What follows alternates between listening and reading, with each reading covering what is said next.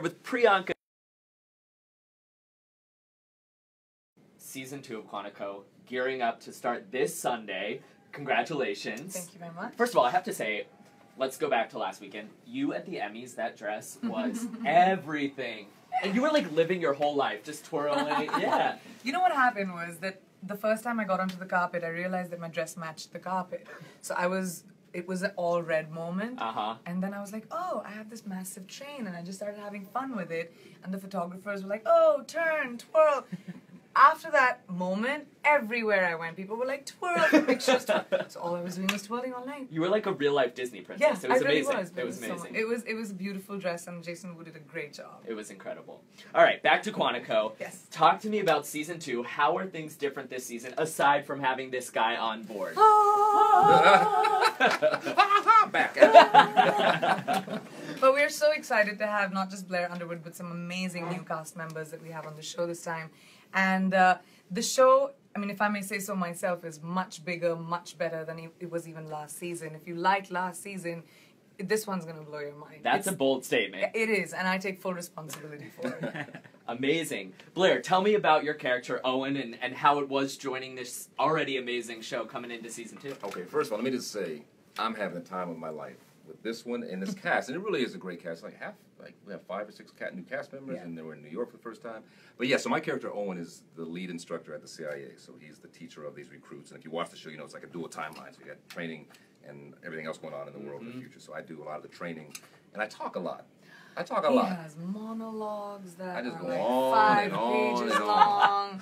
And I'm usually... She's usually falling asleep in the front row. It's like, no. Dude, really? Could you talk faster, please? Like a good student, I'm online shopping under the desk. Exactly. Exactly. While the teacher talks. She's either twirling or tweeting. Twirling or tweeting. If you write your autobiography, that'll be twirling and tweeting. Twirling and tweeting. So we've seen some of the trailers coming into Season 2. We've seen you in it. We've also seen like a hostage situation going on. What can you tell us about the episode that we're going to see on Sunday night? Well, it's a massive opening to a show that people have loved around the world.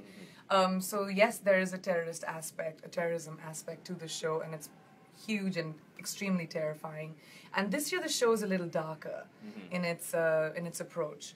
So the stakes are extremely, extremely high. And at the same time, Alex is recruited into Langley as the CIA, and she's in over her head this time. I think with the FBI, she's someone who's honest and has integrity and true, whereas the CIA is all about immorality, deceit, and lying. So she's just, he's really good at that. You should ask him how good he is at it. Okay, tell me, I want to play like a little bit of a game here. Tell me something we don't know about Blair. How is he on set? What's a set secret that we wouldn't know about him just, from watching on TV? Easy, well, easy. I'm pretty sure people know about this, but all the women on set, I mean, even if they're having a conversation with me or you or anyone else, will have their eyes on this one. It's really annoying. I'm like, listen, I'm right here. I know, we have a full room of people, but everybody's looking at it. Yeah. I'm like, wait, what? Yeah. At this. I but believe when it. this one starts with his baritone voice and his monologue, it's like, it's a lost case for me. Well, that's very funny because, all the crew, all the guys, and all the actors coming in, it's just I don't know what she's talking about. It's like, dude, man, it's like listen, that. as they should. Not as they should. As they should. Just saying. I'm just saying. It must be hard for all the regular looking people in the room because you guys, as you're both saying right now, it's a very attractive cast. Let me just put it this way: it's a prerequisite if you want to be on Quantico. You have to look a certain way. You have to look a certain way. I realize that as soon as I see the cast, I'm like, okay. I just want to put it out there: everyone in the FBI and the CIA does not look like that. Yeah. That's a TV version. So outside of Quantico, you're both also extremely busy.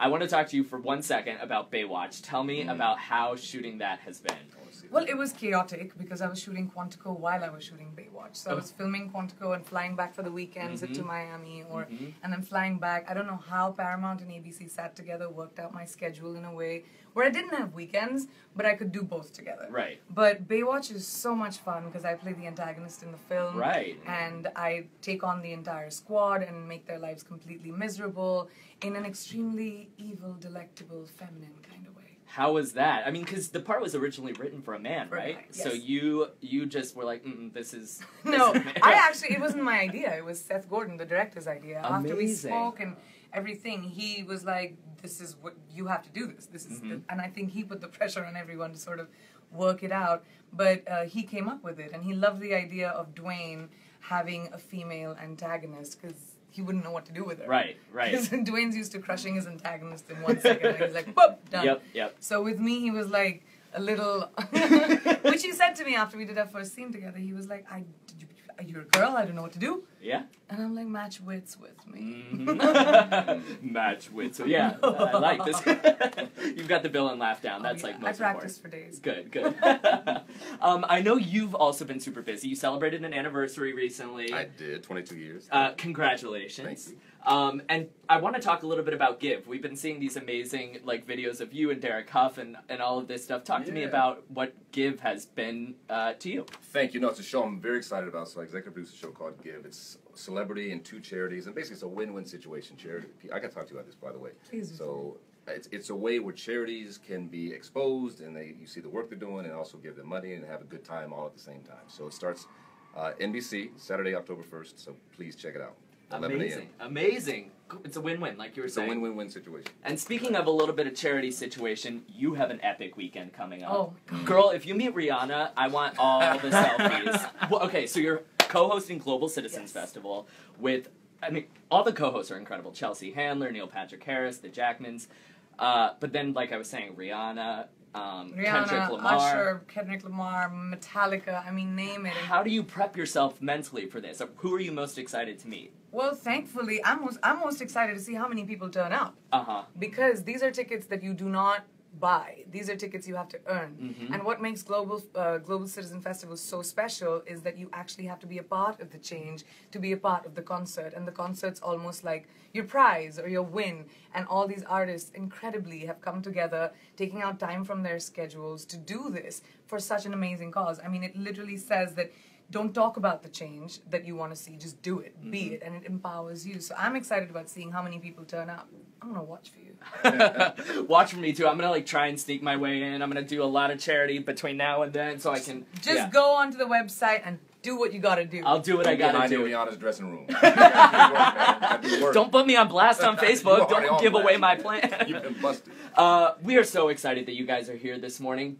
And for Quantico, which starts this Sunday night. Oh my God, can you imagine Saturday Global Citizen and Sunday Quantico? Oh my gosh, right. yeah. I'm like, week in the news Pace right yourself, now. yeah. Don't miss the last 30 seconds. Really? The show's known for its twists. Yes, The last do 30 not. seconds. That's a Don't miss it, great 'cause they'll be hint. talking about it. All right, your Do producer's coming in. This means you guys both have TV to do.